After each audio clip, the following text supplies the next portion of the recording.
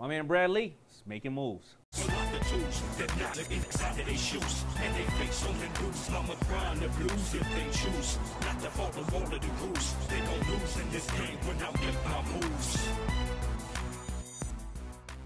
Daymond John's going to come in and we're going to get on a webinar with 5,000 to 7,000 people and teach them how to nail their pitch, go from an idea to an actual business, and then blow it up. So how do you take an idea, bring it to an actual business, figure out how to attract investors, nail your pitch, and blow the whole thing up? It's going to be badass. Daymond, being the philanthropic individual he is, agreed to come in here and help me put this webinar on. If you have a creative mindset instead of a competitive mindset, you're going to introduce things to this world which allows you to win and succeed. When the skill shop's ready and this is like fucking ding, ding, ding, ding, it's going to go whoom.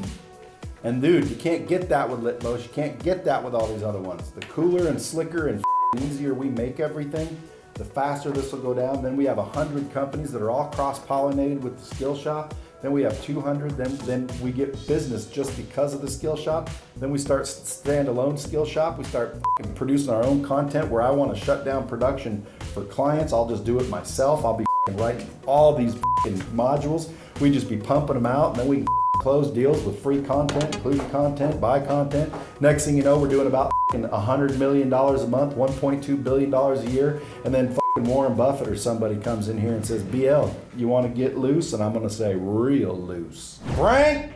Getting back on. What's going on? Get your dick in here. How are you? What's up, dude? What's going on? So tell me about this sizzle reel I'm about to write up. You know, the idea is pretty simple, but we want to drive to that end. You know, we don't need to film Daymond except for maybe an open and a close. Which is cool. Yeah, that's where he just says something in the opening and maybe something in the closing. So I can call him when he lands. Is he going to try to get here earlier?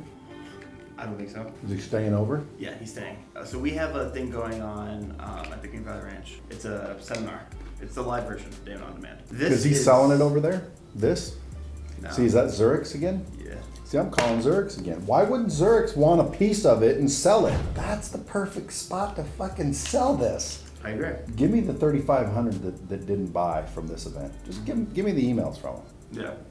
I'll send him an email where Daymond pops up and says, hey, I noticed you didn't take advantage of the $2,500 deal. Yeah. How about we give you this for $500? I'll bet you anything. Yeah. I'll pick up at least 10% of that. That's another 350. But to have the ability to go back and go through this with repetition is really how you're going to master this material. Mm-hmm. But see, they don't have the stones to do it because they just charged them 25 grand to come here. Yeah. They're kicking 3,500 people out. Yeah. Okay, what are they doing with them? Yeah. Nothing. Okay, so give them to me. Yeah. I'll sell 350 of them a $500 program. For sure. Imagine the ability of having Daymond John on your team to train all your team members on the latest techniques, soft skills, and philosophies that are proven to accelerate growth, increase productivity, reduce turnover, and spark an enterprising spirit amongst your entire organization. From the executives to the C-suite. Introducing Daymond On Demand Corporate Learning Services. This interactive learning technology allows us to deliver, track, and measure the learning and leadership needed to effectively get results. DJ says, this is why I developed the system. I mean, it allows me to get the right content to the right people at the right time and provide enough repetition and accountability to make it stick. When it's not Daymond, it's DoD on services. Can either provide, create, or aggregate the most relevant and current content to make the impact your organization has been looking for. And then maybe Daymond does the call to action. So you only see Daymond twice, as an example. Could we do a version though where it is in Daymond first person and just get him on camera? I'd rather just have, for him to read through that, it would take 10, 15 minutes and have it in the can. Our technology allows this content to be delivered a couple of different ways based on who you are, what's your preference, what's your learning style. So we can get deeper into the cut, if that makes sense. Yeah, that's great. Plus you don't have all these experts that we've got. Plus you're not out there in hundreds of companies that Daymond is. Daymond's seeing what's working in Bangladesh, he's seeing what's working here. All these millennials coming up, Daymond's got that insight that your team probably doesn't have. You close them all, dude, if you start saying shit like this. They'll be like, well, what do you got? When can we get you out here? Well, that'll be $100,000. We'll come in for a 2-week, engagement, and we'll talk to each department, and then we'll come back to you with a proposal that basically says, you know, it's $500,000.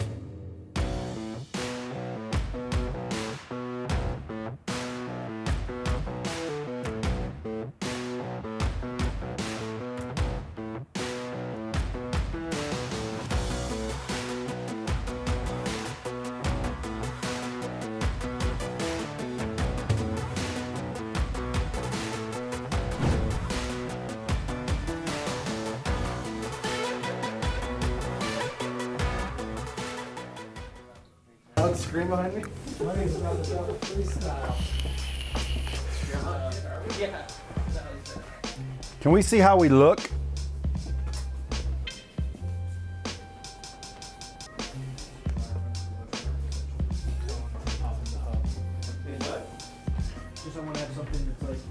Did you ever break out that pole? Not yet. It's almost time. So that pole is from a championship bass fisherman. I just called him and said, dude, like, what is it you would wish you had if you were bass fishing? And he said, this, and a whole bunch of tackle. And so that suitcase of a tackle box, I just sent someone to get that to put it in. I just sent it up to the house. That was one of the best presents I ever got. I appreciate it. What's up, brother? How you doing, man? Hey, good? So this webinar has about 7,000 supposedly registered. Now, On my platform or yours? probably yours. We did a little Facebook advertisement. We did a little post on mine. I only had like 400 or 500 on my posts. Then I think the rest is you. But you should try charging next time. Well, to Ted and these guys, I just work here, man. Ted, next time you do one of these, I mean, maybe 7,000 won't go, but why not charge 49 bucks? This one here, I want to talk literally more about giving them value on really how do we take an idea to a business. And even if you only wanted to learn what you just learned, until you do it 100 times, it's not going to stick. Repetition's the key to learning, period. I retired when I was 30. When I was 35, I retired for 3 months. Got tired? Well, after your wife says to you, hey, asshole, get off the couch and empty the garbage again, I mean, sooner or later you got to go back to work. You know what I mean? All right, What's all the right, skill shop? cool. The skill shop is basically a marketplace for anyone's content. Cardone's, Tony Robbins, Daymond John, anybody's. So when you're going through the skill shop, you'll see Daymond John's Entrepreneur Academy. You can click it, buy it, and it turns on in your system. If you're a business, it'll turn on in your system, but it's priced for your business, not your individuals. So individuals can buy or businesses can buy. What it is, Brad Lea back again with another episode of Dropping Bombs. Today, folks, in the studio, do I have a treat for you?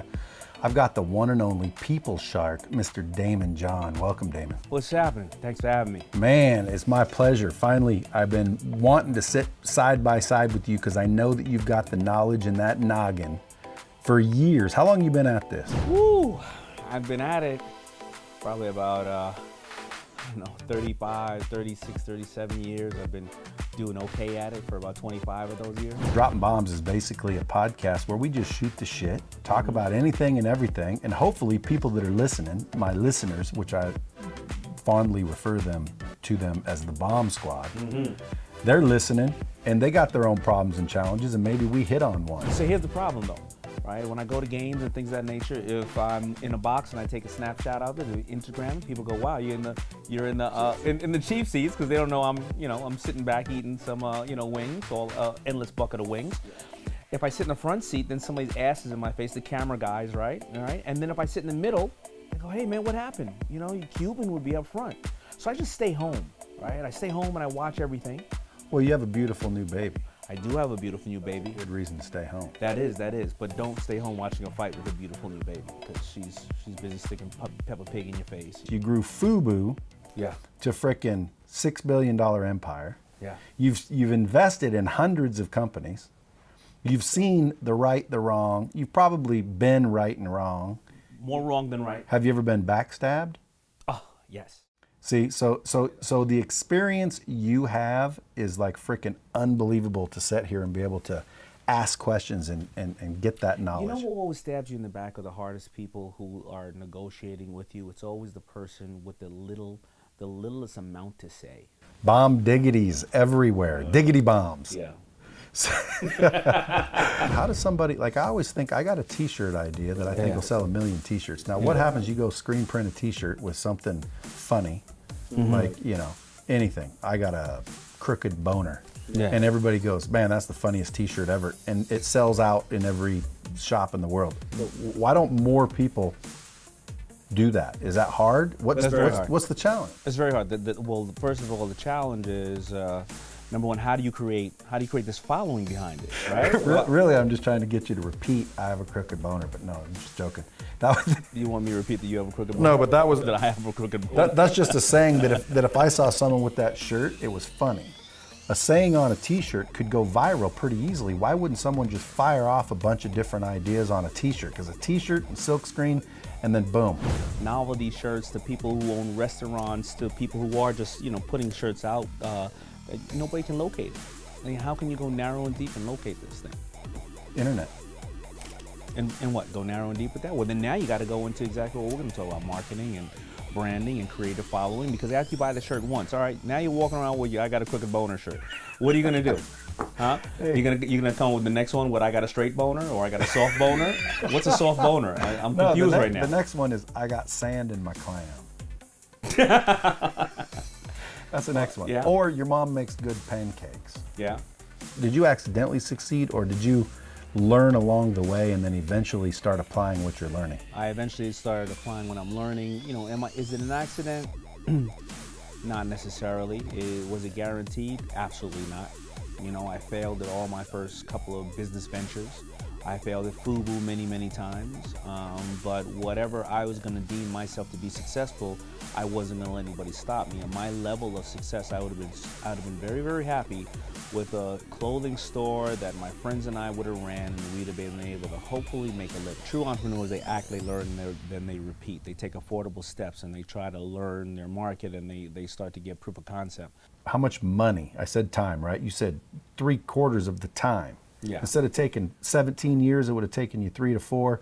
How much money would you have saved if you went back and started over? How much money have you lost learning this information? Well, there's two types of levels of loss, right? There was the money that I lost without having the financial intelligence and or the education, and then there was the money I lost because of squandering, not knowing how money works. I would have probably saved about $30 million over the course of the time. 30 million smacks, and divided by 17 years, that's almost $2 million a year. The knowledge this guy's bringing was freaking off the chart, bomb, diggity bomb. Daymond, thanks for coming. Thanks, man. Folks, go out there, rate this, share this, you know, put a tag on Facebook and share it out there. And if you like it, share it with someone you like. Appreciate you listening. Until next time. Thanks, bro. Appreciate it.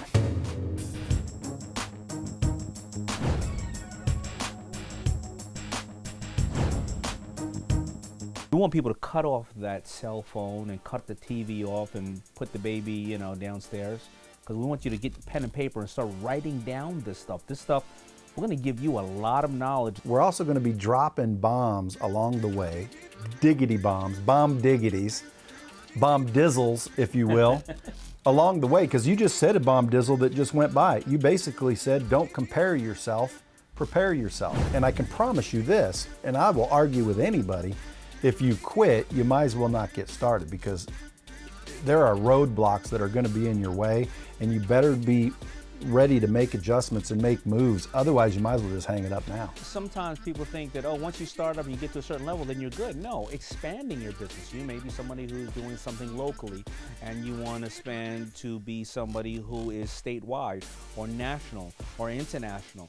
Most people start out, they get lucky to build a business or two that are successful. If you're very lucky, you build 3 businesses that are successful. You know, if you've learned so much that you don't need Daymond on Demand, then we still did our job today, right? We're gonna teach Well, that's you. the goal. Today was great. I had, let me see, what did I do?